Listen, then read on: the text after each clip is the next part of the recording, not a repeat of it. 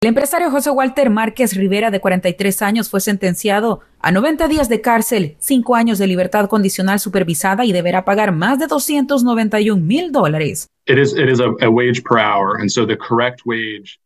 Se trata de un salario por hora, por lo tanto, el salario correcto en este caso habría sido 44,36 centavos por hora, no menos, y eso incluye no solo el salario normal, sino que también el pago, en lugar de los beneficios.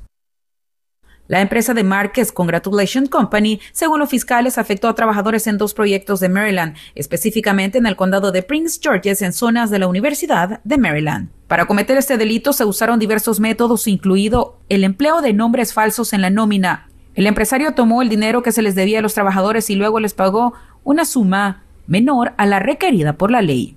Lindolfo Carballo, quien dirige la Oficina de Economía Comunitaria de una organización local, recuerda que personas tienen derecho independientemente de su estatus migratorio. ¿Cómo un empleado puede identificar que le están robando su salario? En general es en las colillas de cheque. Si es pagada, si la persona se le está pagando con colilla, con cheque, perdón.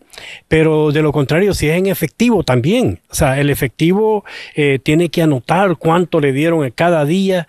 La fiscalía afirma que no deben existir fraudes en los lugares de trabajo y que cualquier delito en este sentido tendrá todo el peso de la ley. Y lo que eso significa es que a todos los que trabajan en este proyecto de construcción se les requiere pagar al menos el salario que les corresponde, determinado por el Departamento de Trabajo.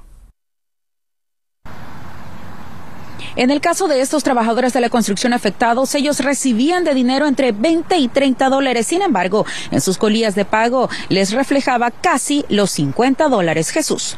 Oye, te dijo la fiscalía si podrían haber más víctimas, más personas afectadas, Jacqueline. Sí, la Fiscalía General de Maryland teme que hayan más afectados con esta misma compañía, así que hacen un llamado a las personas que creen que se vieron involucradas o afectadas a que escriban a ese correo que ven en pantalla que pertenece a la Fiscalía de Maryland. Hasta aquí mi informe.